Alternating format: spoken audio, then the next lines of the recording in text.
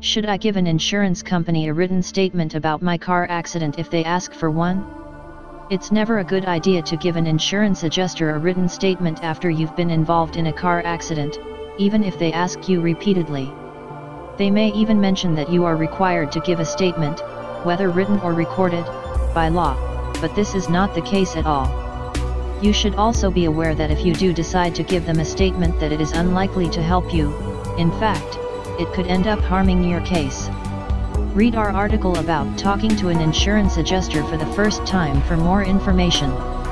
When your insurance company asks you to make a statement about the accident, you will need to comply. You are contractually required to do whatever they ask when it comes to investigating and processing your claim. Therefore, if you are asked to make a statement, you should do so. An insurance adjuster who represents the other driver's insurance company may not ask you to make a statement. Instead, they may ask you to answer some of their questions. Some of these questions can be easy to answer, whereas others may be very difficult. You may be asked, "Where were you going? How fast were you driving? When did you notice the other vehicle?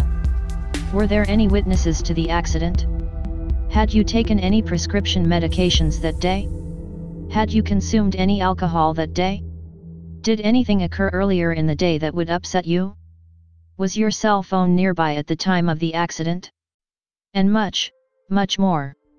The insurance adjuster is likely to try and get you to answer at least one of their questions so they can prove that you are inconsistent in your answers at a later stage. The adjuster may also find it beneficial if you were to mention something that could be incriminating, and used as proof that the accident did not occur the way you said it did.